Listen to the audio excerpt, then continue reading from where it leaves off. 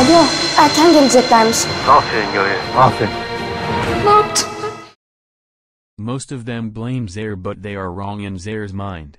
So moments make her angry about how she did it, but her memories are confused. She doesn't know what order she went in. Yaman is not sincere. She didn't tell him about the bad things and more. She didn't tell him that she escaped from Zuhan knowingly. Yaman is guilty in some way.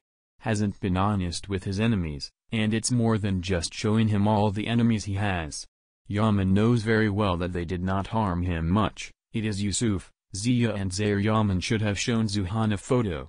I imagine myself at Seher's feet. I was the same as Seher. I didn't know what to do because I can't remember anything. It's like not even remembering her name, and the memories come back good and bad and in different orders, almost about to go crazy. More precisely, Seher has been around for a long time. How can you give love to someone you don't know, your father or your son?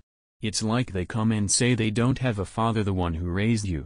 I would give love forever to the real one. Or when your daughter tells me she isn't your daughter, that wow, it would be hard for me to show love for the real thing because I don't know her, and other than that they come and say good and bad things to me. Seher somehow can't even get a divorce because she's not sane. She doesn't even know what it is. He doesn't know, so Yaman has many enemies and anyone can reach him and hurt him.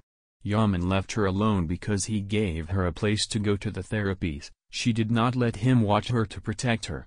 More precisely, Yaman did not become an enemy to take revenge by taking Seher. I feel that Seher is not in a position to divorce because she is not in her right mind. On the contrary, if they annul the marriage, it would be more convenient for them to do so, if it makes sense, as it is unstable there.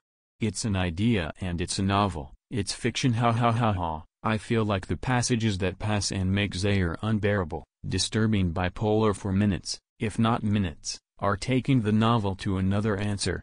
Because they didn't place Seher so that she could love money, so that she could be touched when she was with Yaman. It's not because she's disgusted that she runs away from him or doesn't let him touch her, it's because of her essence.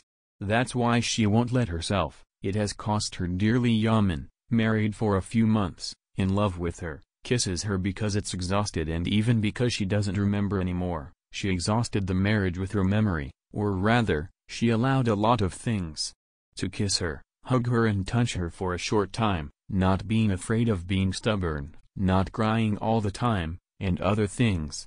He's going to divorce for some reason because he knows her very well and knows everything about her. I hope when they get divorced, because Yaman tells him that it is better for him to continue with the divorce so that he has peace of mind. Watch him, because not only Zuhan will hurt him, any of Yaman's enemies or the doctor himself can hurt. It's harm.